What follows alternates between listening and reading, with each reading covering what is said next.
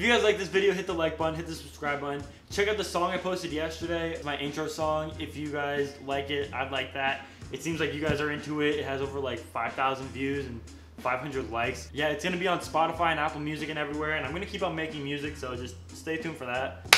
Jumping right into this. All right, this is one of the biggest reasons why I see like high schoolers and middle schoolers losing matches. Okay, and it's honestly so simple, but it takes like, you have to train your brain to think like this, okay? When you're in a match, it's really easy to focus on one thing, all right? When you get tunnel vision like this, what it does is it gives your opponent enough time to defend and counter, okay? These things always have to be done in this order to what you're doing, but it can end a match almost as soon as you attack, okay? First, he needs to, if you're shooting, whatever you're doing, you're hitting a half, you're hitting an armbar, you're whatever, it doesn't matter. It doesn't matter.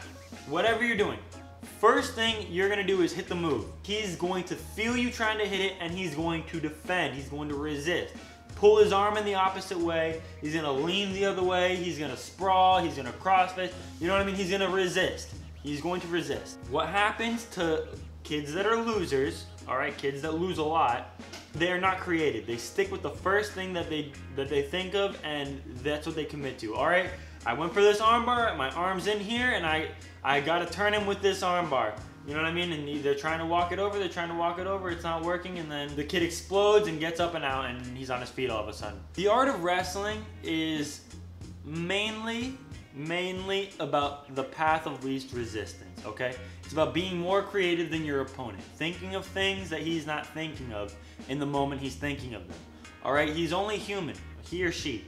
They're only human. They can think of one thing at a time. They can defend one thing at a time. You can't defend a double leg and an arm bar at the same time. Try it. You know what I mean? You can't, all right? It's just physically impossible. Your brain can't do it to defend two things at once. And like in the same breath, you can't attack two things at once. But you can switch from one thing to another really fast. And the quicker, you can be quicker as the aggressor than you can as the defender. Does that make sense?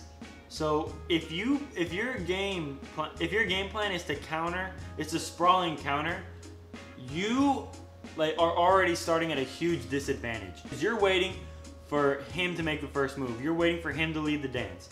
And you're hoping that when he takes the lead, he missteps and you can capitalize on it. It's better to be the aggressor and find the path of least resistance. I learned this the hard way, okay? I've lost too many matches that I wasn't supposed to lose. Be the aggressor, take the first step, lead the dance, do not get tunnel vision. Do not get tunnel visioned, okay?